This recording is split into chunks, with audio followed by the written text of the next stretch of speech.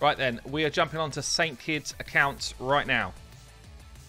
So Saint Kid, honestly, one of the biggest supporters of this channel in terms of gifting people subs, doing different cheers, all that type of stuff. It's not the reason why he's got coaching. He's redeemed coaching himself. He's also redeemed... He also won, sorry, an account takeover. So we're going to kind of bolt the two together and help him out. That's the aim. But yeah, absolutely like legendary fella in this chat. Really helps out the channel a lot. Let's do this. Let's do this. Saint Kid. Just looking to get through faction war ideas, basically. So looking for ideas on teams that he's not finished. And then we're going to do Skinwalkers for his actual takeover. So well developed into his accounts. Solid arena progression, I'd say. HH, could you tone down the awesomeness, please? Honestly, it's... I try every stream. I'm like, bring it down a level. But it just keeps coming to the top. I can't help it. Sorry, man. You watch it be HH, arrogant streamer. Been playing for about a year. Okay, cool. So about a year in. Looks like we got a solid kind of balanced roster, really. Got a couple of high damage nukers here. Good debuffers. Good support champs. Yeah, this looks good. Got a Mashal. Got double man-eaters in here. Got Kaimar in the mix. Yeah, this is nice. Nice. Yeah, good Void Legendaries as well. Cardial, Ethos, Warlord, Gergo. Nice account, actually.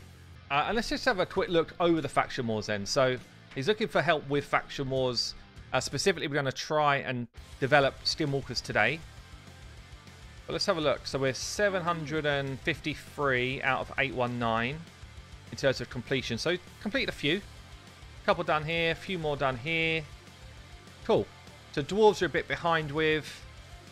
Dark Elves, you're close. Literally just need to beat the final level, I guess. Is that what we're on? Just the final stage. Dark Elves is not the easiest one to beat, actually, because you tend to get a lot of high damage dealers and a lot of debuffers, but not that much support to keep people alive. What I would say with this is, since Visix was buffed, she does that protection job really well. She really is like fantastic at protecting your team. I'd also say Kaden hiding down here is fantastic at keeping your team going. So I would probably pull Painkeeper out for Kaden, honestly. Even at level 50, he's a beast. Even at 50. Visix now, absolutely like top tier, really good. Sylar in a stun set would be good here. Madame for debuffing. I'm not sure about Vizier, to be honest. Maybe Vizier out for either another damage dealer or actually maybe Painkeeper's a better move. Maybe Painkeeper's heal, a 6-star anyway. You probably would need to gear Painkeeper different if Painkeeper's geared for like a clan boss setup right now. But this team here feels like it should do the job pretty comfortably. It might just be a bit of a slow and steady though. Foley for damage. Foley's only a 50 right now, so I don't feel like that's enough damage. You might decide that... I don't know. I mean, you get a lot of damage out of Visix, actually. So yeah, so this feels like this should do the job. You want to go defensive on Kaden. Defense with some damage coming out of Visix. Good accuracy for control. Stun set Sylar.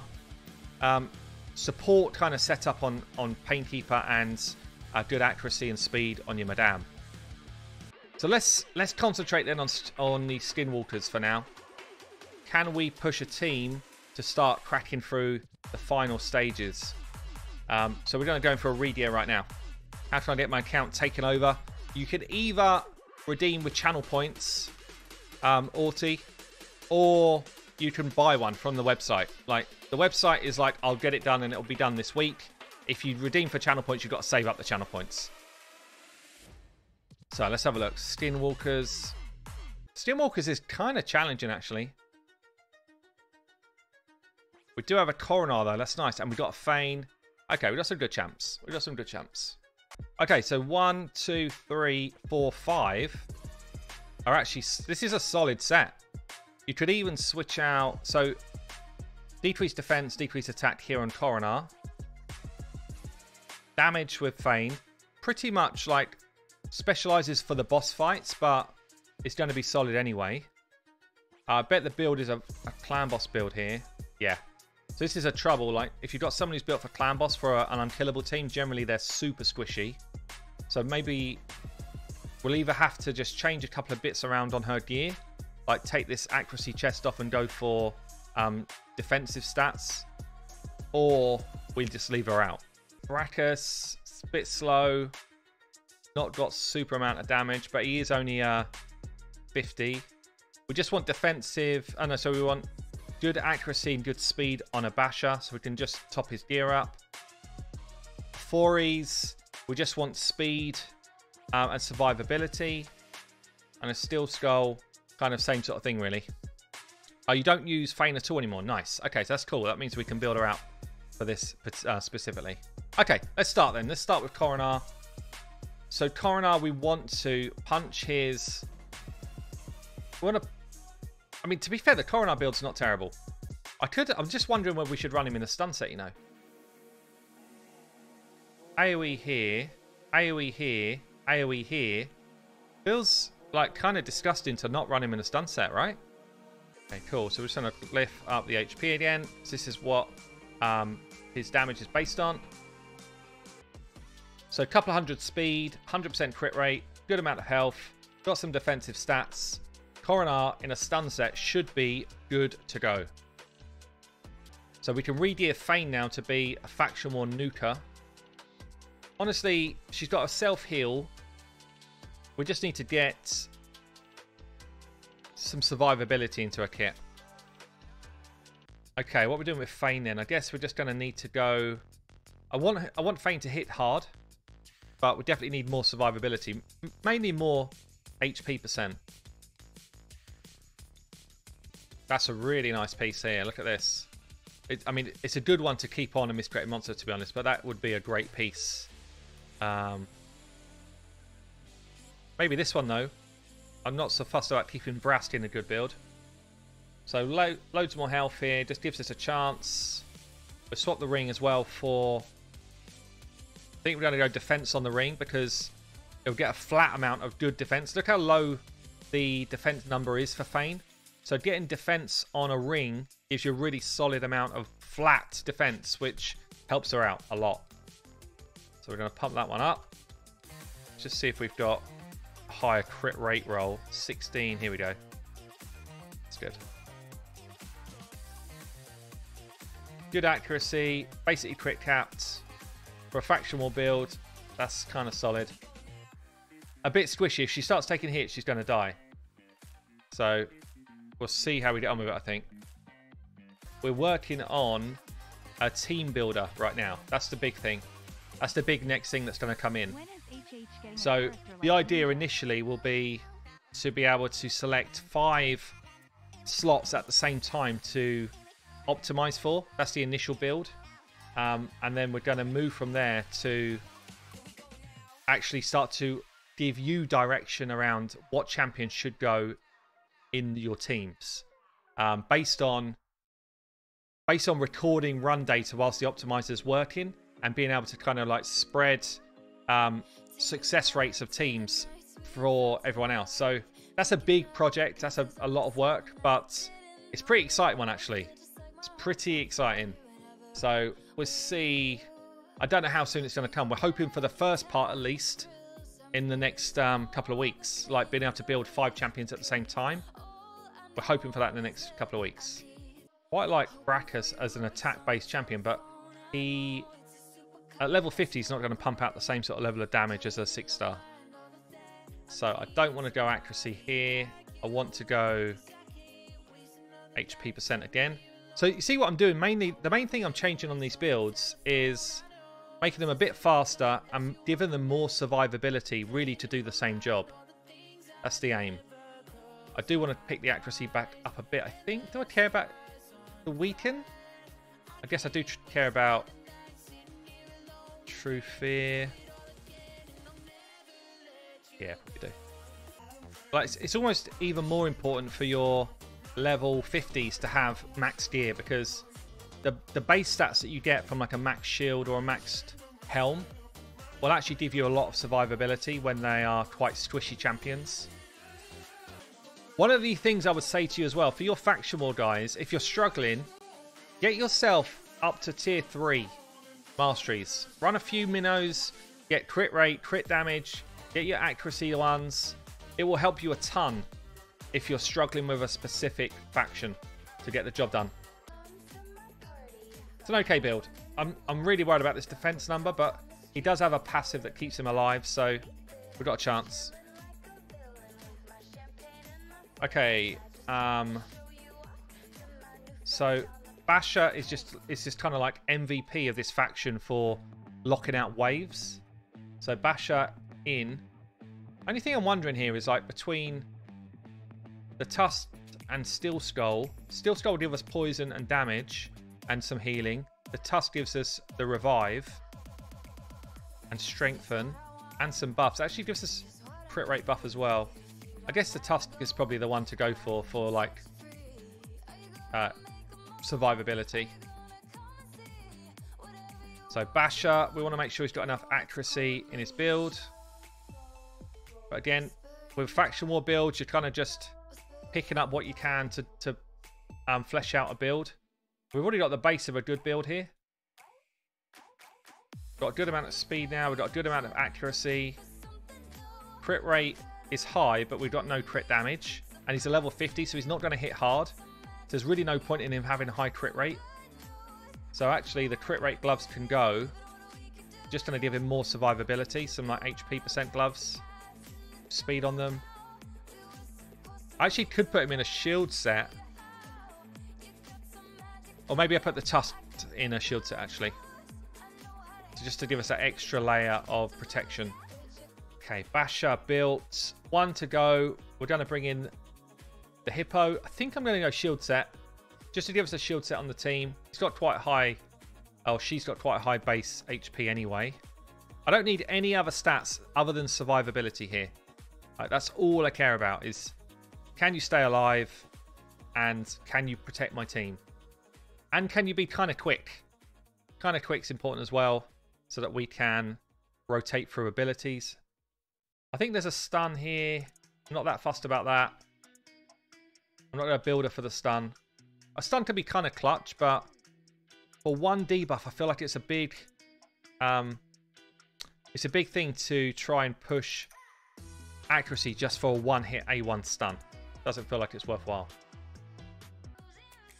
Would you consider yourself the most famous raid content creator? I mean, famous is a weird word to use, I'd say.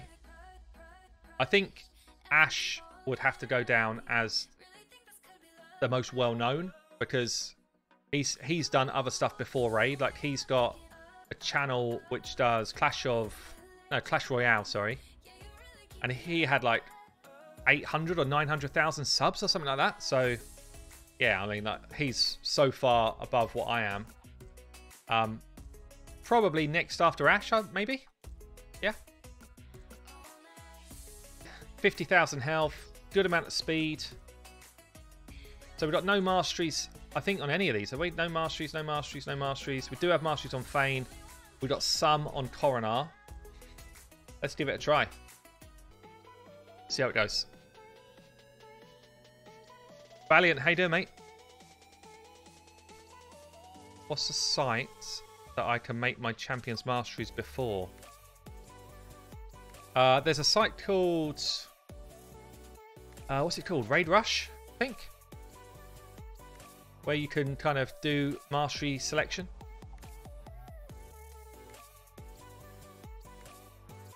So I think this earlier stage we should be fine. I'm only really worried about the boss fights, to be honest. We've got Coronar laying down control. We've got Basher locking out people's skills.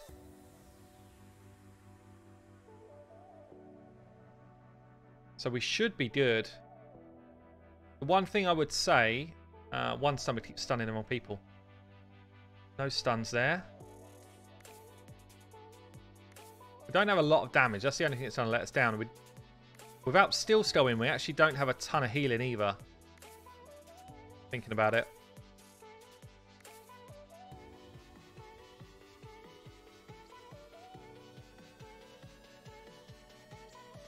Maybe I need steel to go in, actually.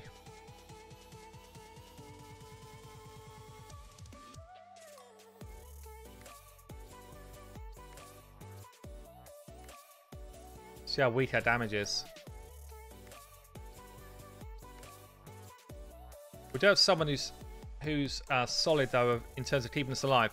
You kind of want to take over around this stage because you want to make sure that you save your next abilities for the next wave. I'm not getting many stuns off. There's something wrong with this stun set. Did I complete the stun set? That's what's going through my head. Yeah, we lost one. I can pick him back up, but a bit worried about this. Did get a stun off. Okay, just getting a bit of bad RNG. Yeah, Ash has got a big old channel, yeah. So the main thing I want to hold on to is Basher's A3 for the next wave. And we're pretty good for this. Stun set didn't work. You heard it here first. A1's all the way now. Get control of your abilities again. On to wave 2. Just going to go auto. Lock them out first. Great. Shield set's going to give us a bit of protection again.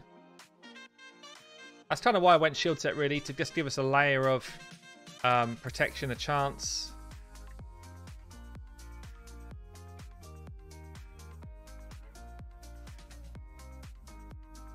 So do I fuse the Lego or keep the epics? I mean, really, it's a question we've been asking all the way along. I guess it depends if you've got any need for the epics. Like, Magna is going to be awesome for most people's accounts, but it's, if you need them or not, it's kind of your question, Valiant, really. But other than Magna, I don't like the epics, really. So what was my first and last faction that I cleared? Definitely the first was... Oh, I need to slow down here. The first was definitely High Elves. Like, I found that really easy on my account. My last was Dwarves. Dwarves was tough. Really tough.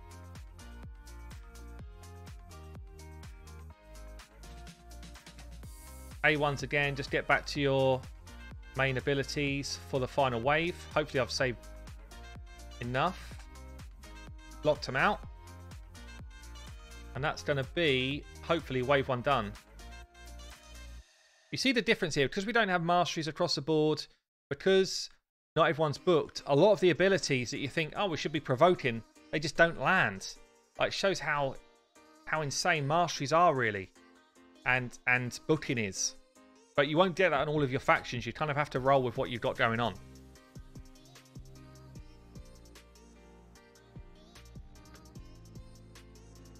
The Creepy Doll's been fun in Dwarf faction, really.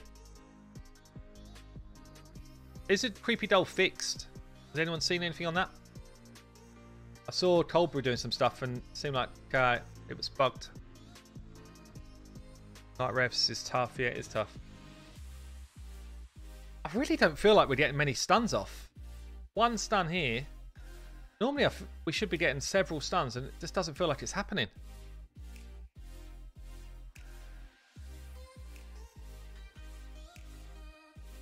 Few provokes there, that's good. Means that we're going to survive the kind of next onslaught of damage. Back from holiday already. I'm not gone yet. I go tomorrow. So after tomorrow, I'm going to be away for 3 days. I'll be back on Wednesday evening.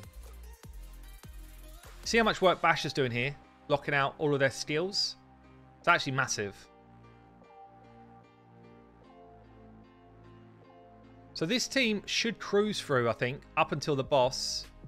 My only question would be, in fact, we're just taking a lot of damage right at the end here. We're going to lose, definitely, Basher, who I can revive. Hoping I don't lose. Okay, we didn't lose him as well. Cool.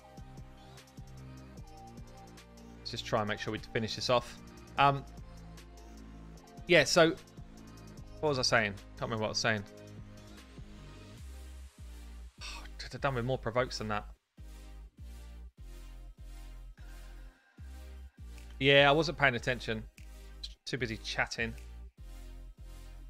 Might lose Fane as well now. This is going to be annoying if I do.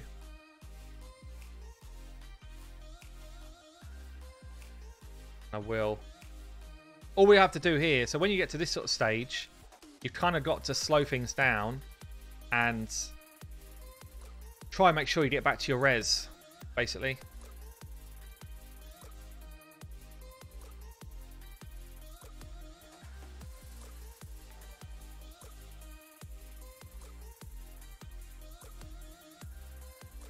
Andras, thank you for the sub. This is why taking control yourself is so important. Definitely in faction wars, it's kind of critical actually. Just understand when all your skills are due to pop. So we've got a couple of turns here. Start to just get their health lower. Lock out ability so we're not going to put ourselves in danger. Drop their attack so we're taking less damage. Someone's stunned so I can just avoid the stun person for a while. And you can just kind of see how this plays through. We should just about get back to our abilities at the right time, hopefully. Got a provoke here now, so he's not a danger. He's dead. Get the revive. And we should just about get it done.